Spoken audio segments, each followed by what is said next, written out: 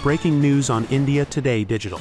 2 Russian ballistic missiles struck a military training facility and a nearby hospital in a central eastern region of Ukraine, killing at least 41 people and wounding 180 others, Ukrainian President Volodymyr Zelenskyy said Tuesday.